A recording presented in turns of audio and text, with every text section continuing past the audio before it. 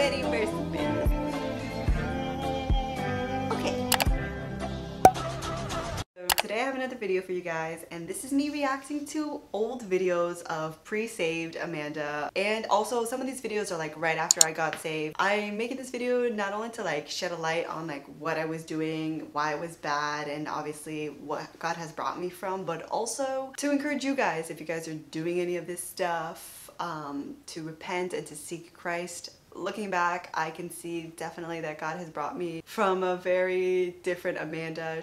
I watch these videos and I'm like, who are you? Because I am not this person anymore, and I had to really change. I didn't change me, God changed me, you know, but it was a process and it took some time, but I'm glad to say that like I'm here now, and like God, I'm still a work in progress by every means. I'm not perfect, but God is still like so gracious and has been, like I said, very patient, like very patient. And you'll see why. Leave a comment down below and tell me what God has brought you from, and encourage others. I hope you guys enjoy, and let's just jump in. All right, so the very first video is actually just like a live photo, and I just want to quickly say I'm blocking out some people because they might not want to be in the video, but this is me drinking. I was very like, I was a lightweight by all means. Like like I couldn't drink that much, but I did like to drink, and it led to a bunch of awful things that I did.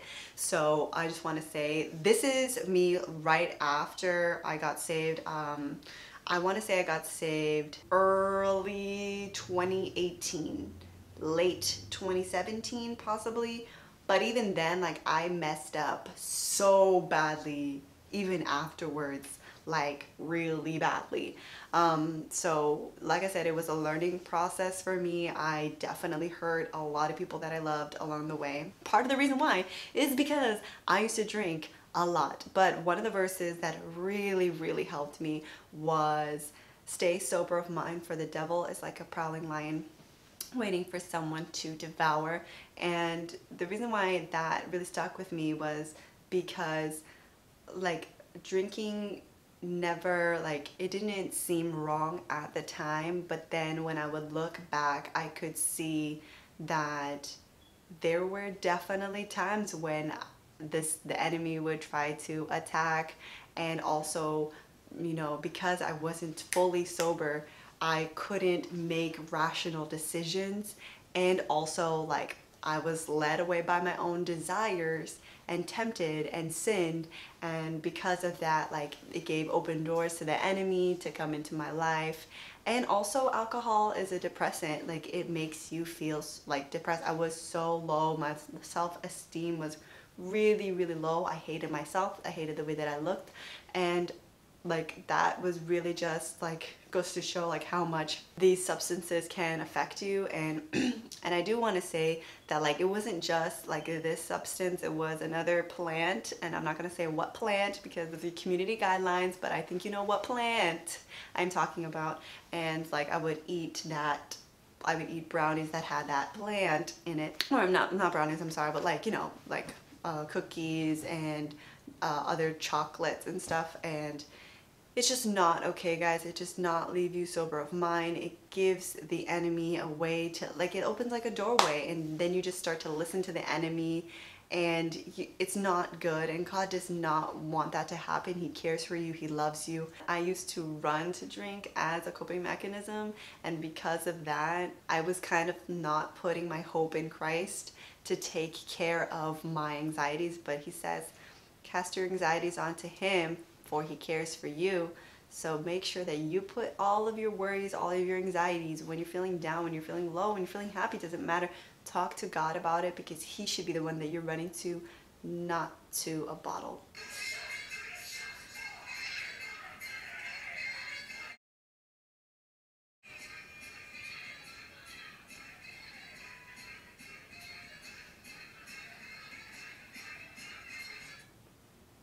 Okay, the next video, this video here is me at a club. It was like a pub, then it became a club. Yeah, I don't go to clubs anymore.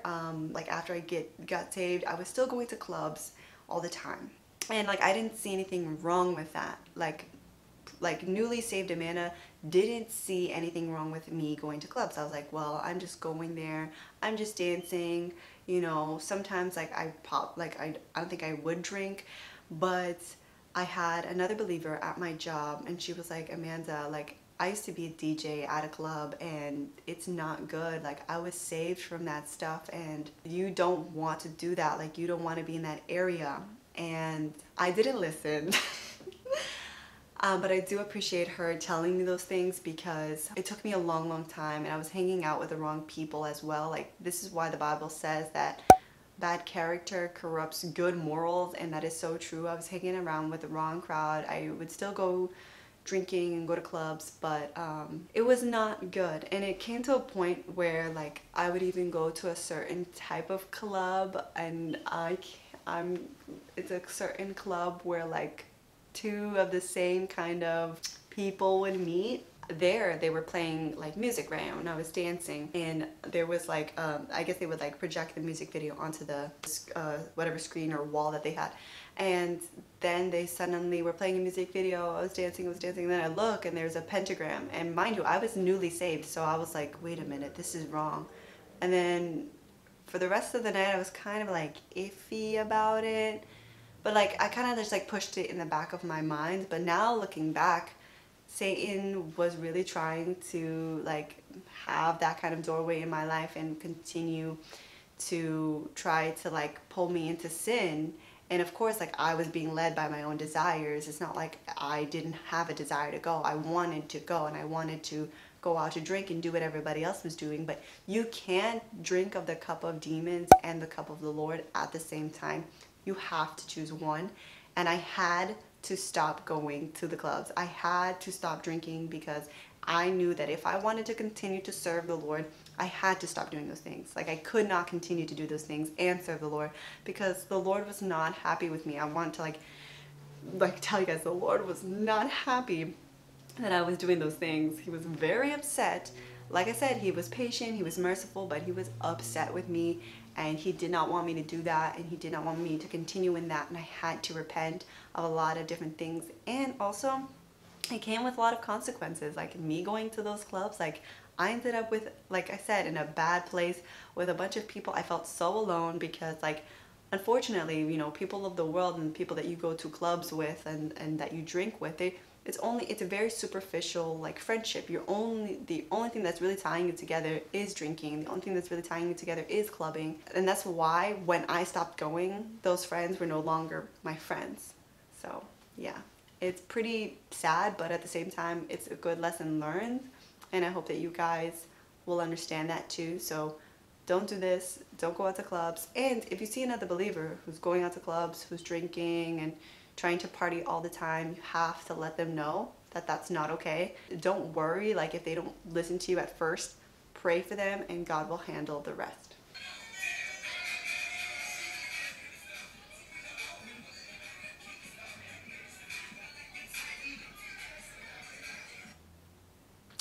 Okay, so the reason that I'm playing this, so this is the same day, and modesty wasn't very much a thing for me right when I got saved. And of course, like everything, like I said, it was a progression that God helped me out through and through.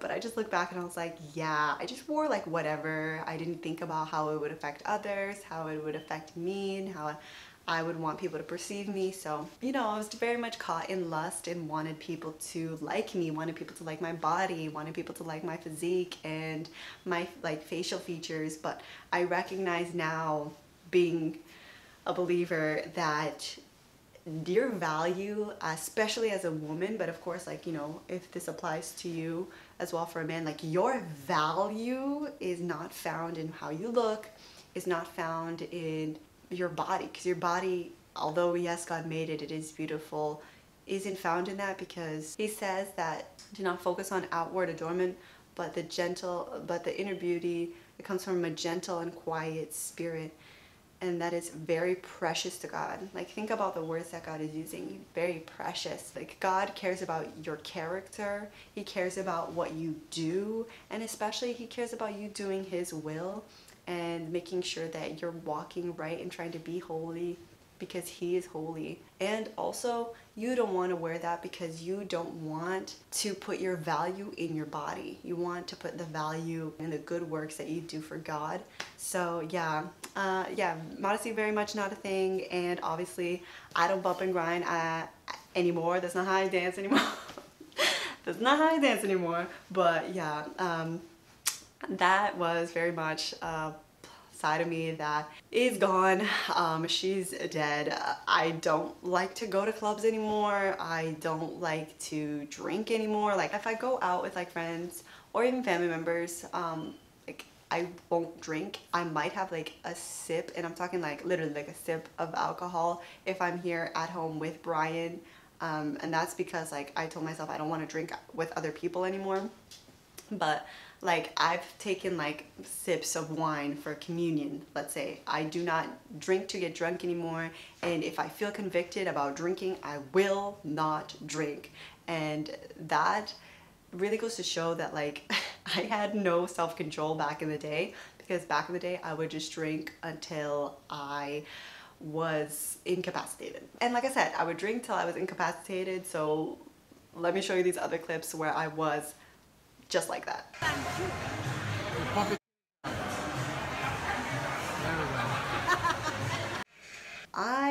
Wow, I don't even know what to say. But like I said, modesty wasn't a thing.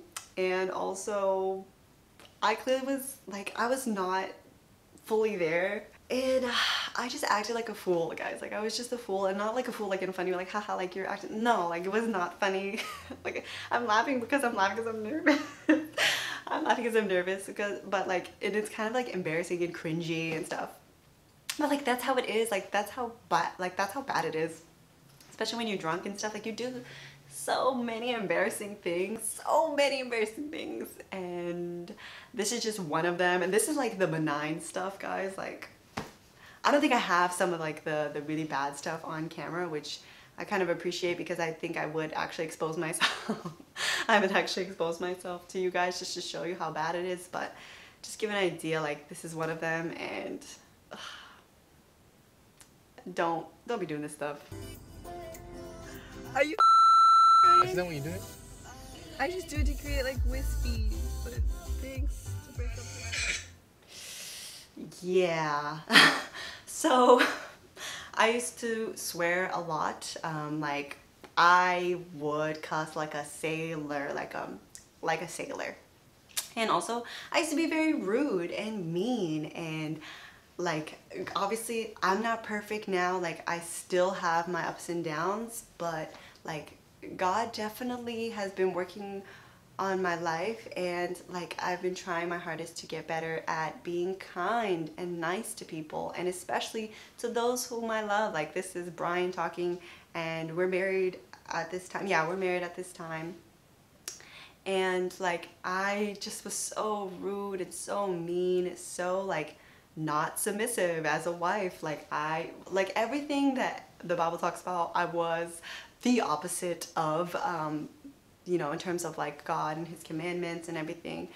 So yeah, it took a while, like especially with cussing, it took a while for me to stop, but I eventually did. Every time like I did, God would convict me, no, that's not okay, and I would repent and I wouldn't do it, and eventually I stopped and I don't do it anymore. Like me watching this video and me cussing, I'm like, who are you? Like I don't do that anymore. And I bet you if I show Brian this video, he's gonna be like, I can't believe you used to do that.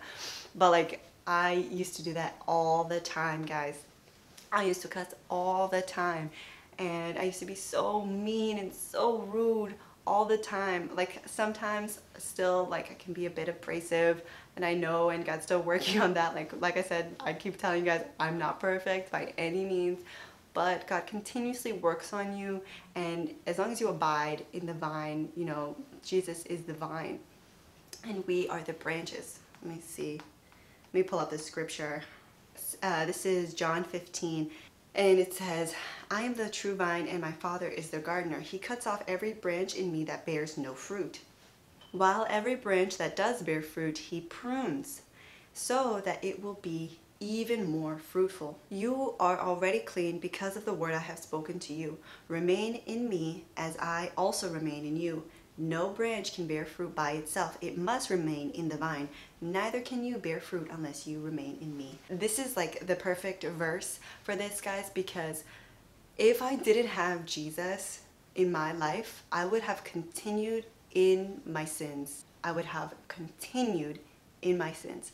But since I abided in Jesus and through the work of the Holy Spirit, and I cannot thank God enough for this, because the Holy Spirit would convict me, because God would lead me in a different direction than from like what my other friends were doing and from what like the world wanted me to do, I stopped doing those things and I turned my life around for Christ. I turned my life around for God. I want to say that because if I didn't abide in Christ, if I didn't abide in Jesus, if Jesus wasn't my vine, I would still be doing the stuff that I was doing. And I say this because a lot of the people that I used to hang out with are probably doing the same stuff that I was doing till this day. And it's hard because I know that that stuff is leaving them empty, but they can't understand why that stuff is leaving them empty because they don't see that God is the only thing that can fulfill them. And that's the thing. God is the only one that can fulfill you. God is the only one that can get you out of whatever darkness that you've put yourself into.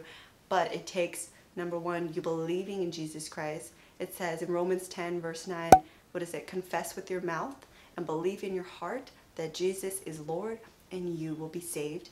And it also says to repent, for the kingdom of heaven is near. So for those of you, by the way, who are gonna judge me and say that like, oh, like you had just gotten saved or whatever and you were doing all this stuff, like some of the times like I just didn't know what I was doing was wrong, or other times it just took me a while for me to like understand that God didn't want me to do those things. So before you judge, please like show some love first and just realize that I was definitely learning and it took some time.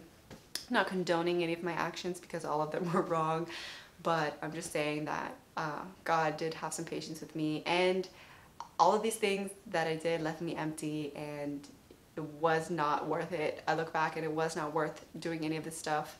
Editing Amanda here. I don't know where the outro went for this video, but I'm gonna make one really quick for you guys. So I hope this video blesses you. I hope that now you're encouraged to let go of all of these worldly desires and seek God with all your heart, abide in the vine, and let me know, comment down below anything that God has set you free from.